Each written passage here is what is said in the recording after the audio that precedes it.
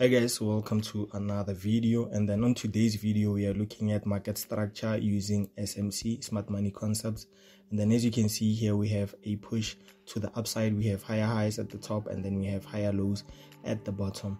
So guys, to be honest with you guys, this is the overall structure here. This is the overall structure that we look forward to taking in the markets.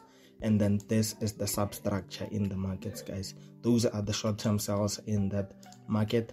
And then for us to look to get like those nice buying opportunities, just because this is a buy trend, we look for that break of market structure, of which is this here. And then you can just mark it up with a BOS just like this. Let me just show you. And then BOS at the top. So you have a BOS, and then another thing that you will be having is that you'll be having a order block around this point. That is the last candle that broke structure, and then you have your order block. And then another thing that you can do is that you can trade the substructure. You can take selling opportunities up until this point here, this POV, this POI here, and then you look for those buying opportunities from there. So each and every time you look for that break of structure, and then I'll show you in a live market. You look for that break of structure around this point here, break of structure at the top. You look for the BOS around this point here, and then you look for that order block at this point, the last candle that broke structure. Same thing goes forward, just like this break of structure, and you look for that order block just below this point here. You look for that order block, and then you are done, guys, just like this. And then let's say you were looking at a selling trend just like this. Let me just put it here so that you can see.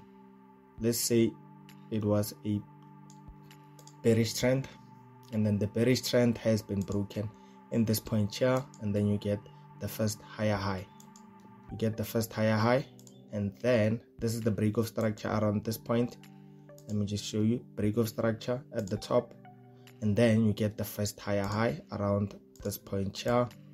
After getting the first higher high, then you know that you'll be getting an order block around this point here, and then you know that the market is changing to a bearish trend to a bullish trend, and then you'll be looking for a buying opportunity around this point. You stop just below this area here, and then you're targeting the highs, the previous high here, and then you are targeting the overall move to the upside.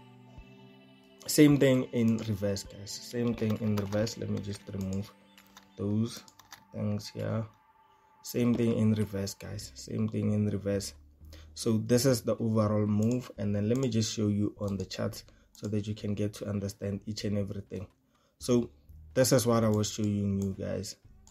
As you can see here, we had a break of structure around this point here. We had another break of structure around this point here, and then this one was a trade that we took in the VIP group.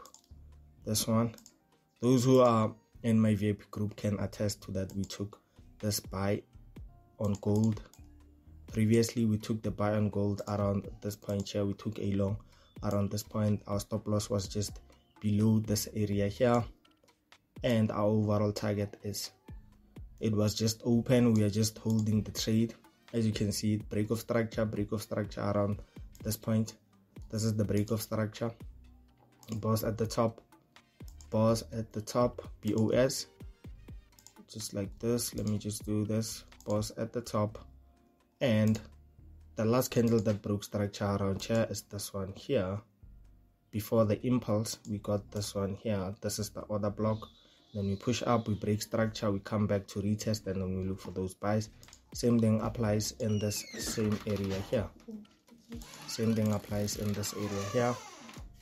And on this one, the last candle that broke structure, it means that it was this one. We just got the impulse around this point here, even though we have another area around this point here.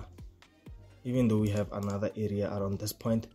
But the reason why this one was not tested, like the market did not come in this point and then push back to the upside, is because it was already retested around this point here. So it has low volatility, guys. So I hope you got to understand each and everything about how I look at my SMC structures, and then I hope it took value. Do subscribe, do click that notification bell, and then I'll see you on another video.